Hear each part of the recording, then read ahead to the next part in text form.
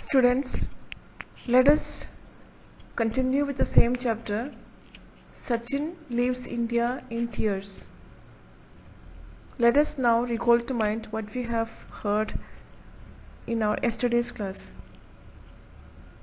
We heard that Sachin Tendulkar was born on 24th April 1973 in Mumbai, India.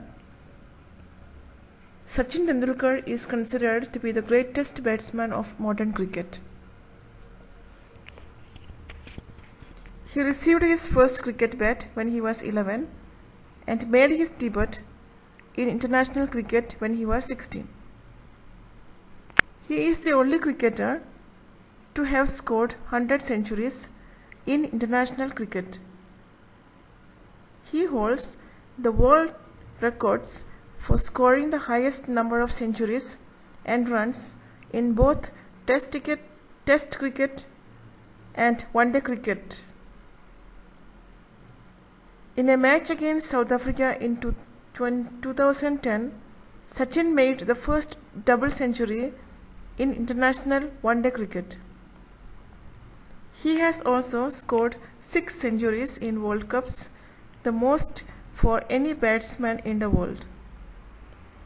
Sachin has also received the Padma Shri, Padma Vibhushan and Bharat Ratna awards.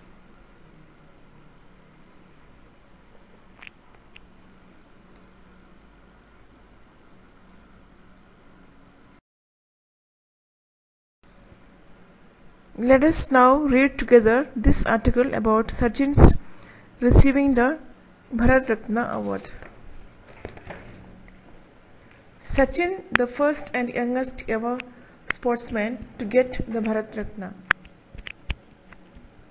Sachin Tendulkar on Saturday became the first sportsman to be conferred the Bharat Ratna. At 40, he is by far the youngest person to get India's highest civilian honor, overtaking Rajiv Gandhi, who was given the award posthumously at 46. C.N.R. Rao, 79, a world-renowned authority on solid-state and materials chemistry and chairman of the PM's Science Advisory Council, has also been chosen for the award, which has been conferred on only 43 persons since it was instituted in 1954. It was the last given 4 years ago to Hindustani music doyen Bhimsen Joshi. Speculation has it that Rahul Gandhi, who came to Wankhede to watch Sachin's last innings on Friday, was so moved by the upsurge of emotion that he made a strong pitch for an immediate announcement. Sachin had carried along a list to ensure he didn't forget anyone, but he referred to it only occasionally. Mostly he spoke extempore and straight from the heart. He began in a choked voice, pleading with the delirious crowd that had stayed on its feet through the presentation ceremony to settle down and let him speak. As the audience quietened somewhat, he composed himself and said, "My life, between 22 yards for 24 years, it's hard to believe that this wonderful journey has come to an end." He thanked his father, the most important person in my life, and I have missed him a lot since 1999 when he passed away. He gave me freedom at the age of 11 and told me, "Chase your dreams, but do not take shortcuts. The path might be difficult, but don't give up." He told me to be a nice human being, which I will try my best to always do. Every time I have done something special and showed my bed, it was for my father. So, Sachin Tendulkar was conferred the Bharat Ratna, India's highest civilian award, by the President Pranab Mukherjee on Tuesday. Tendulkar, 40, is the first sports person as well as the youngest person to receive the award. Speaking during the ceremony at the Rashtrapati Bhavan, Tendulkar said that though he had retired from the game, he would continue to bat for India in all spheres of life. He also said, "It is the biggest honor for me and I am extremely delighted on receiving the Bharat Ratna. I am extremely proud to be born in this beautiful nation and I would like to express my gratitude to all the love, affection and support I have received for a number of years." He continued, "My cricket has stopped, but I will continue to bat for India and try my best to give people of India a reason to smile.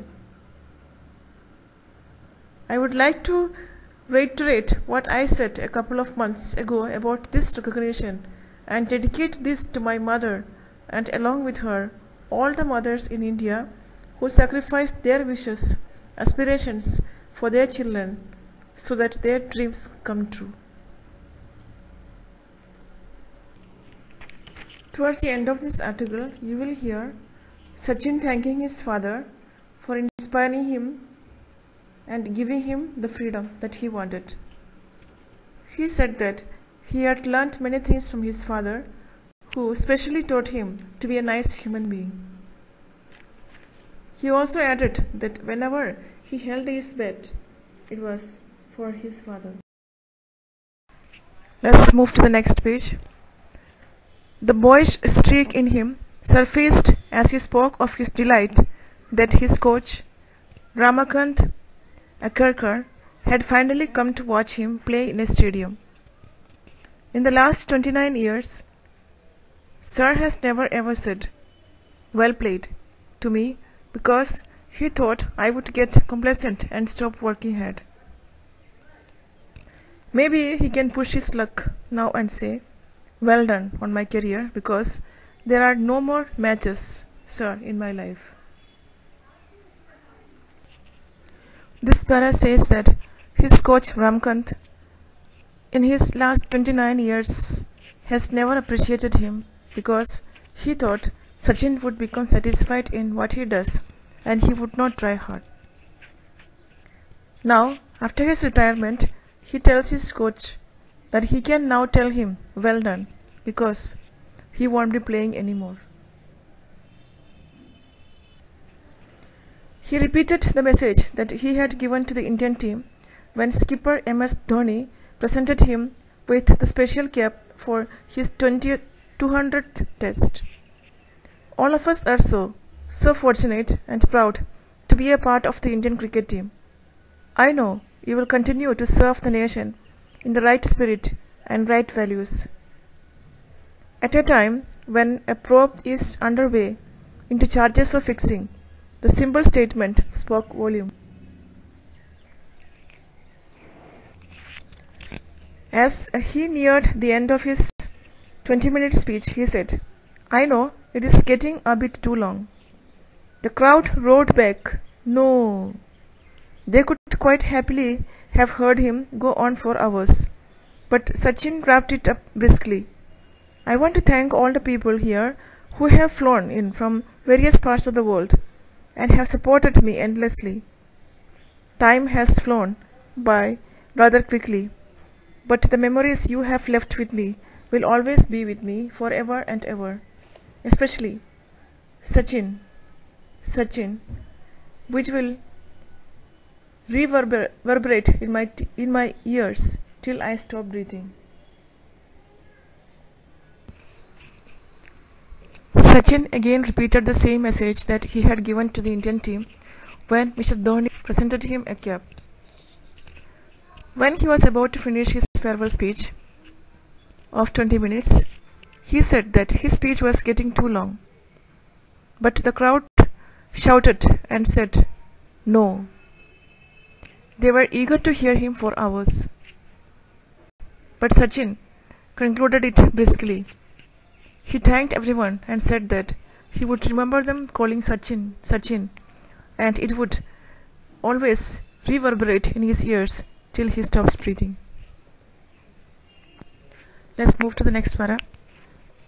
The crowd promptly launched full-throated performance of Sachin, Sachin, even as Tendulkar's voice broke on goodbye. There was a brief conference on the field, possibly about whether or not he should do a lap of honor. But for the crowd, there was no question about it. They weren't going till he went around the stadium once. And so, Tendulkar took a tricolor in his hands and began his round.